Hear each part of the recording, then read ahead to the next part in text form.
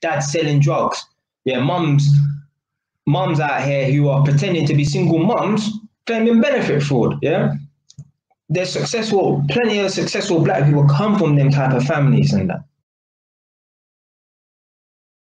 Yeah, where there's other black people, because there's some people, the only way they can see greatness or be able to have motivation if they see other people like them doing it. So you know what, maybe you need to surround yourself with other people that are doing it. Me, I'm a man, I don't have to be around other black people to think I can be a successful black man. Yeah, I could be around a bunch of white people and, you know, be around a bunch of broke black people and still think, yeah, I'm going to be a successful black man. But I know everyone ain't like that. So you know what, if you ain't like that, then you need to go somewhere where there's people that look like you, who have come from poverty and have made it. Let me say something right now. You're a black person watching this right now, whether you're black or not, it don't really matter, but you're a black person watching this right now, yeah? Any black person that you see that is successful, please believe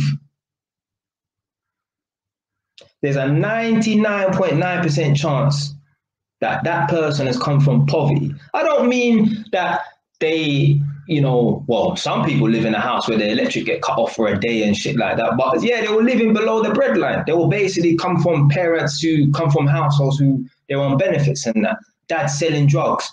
Yeah, mums out here who are pretending to be single mums claiming benefit fraud. Yeah, there's plenty of successful black people come from them type of families and that. So don't think that these black people who are successful are from some silver spoon society. Remember, unfortunately, black people, whether it's in the UK or America, we're at the bottom of the fucking economic scale.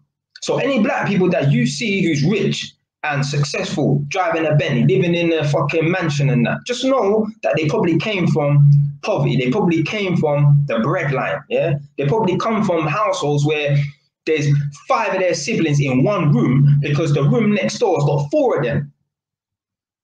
There's youths out here, there's parents who have to put their babies in the chest of drawers because they can't afford a cot for the rascal baby. I know someone, one of my work colleagues told me, they put his little younger brother, who's about a year below me now, 2 years younger than me, about 26, 27, when the little brother was born, obviously 25 years ago, whatever, innit? Yeah, when the youth was born, they couldn't even afford a cot for the baby, so they had to pull out a fucking drawer. You know your chest of drawers where you put your socks in the bottom drawer? They had to put the youth in there because they couldn't afford a fucking cot for the youth. These are the types of people. I'm not saying that them people there become successful. Well, the older brother, he become an electrician now and stuff, innit? And you know, he's out of the hood and he's living in a nice area, innit? So for me, he's leveled up.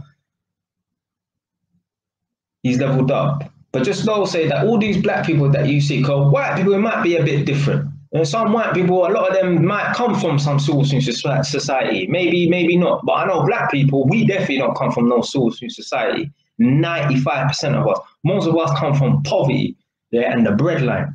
So anyone that you see who's successful, just know, say they come from the same background as you. Yeah? So if they can, you can.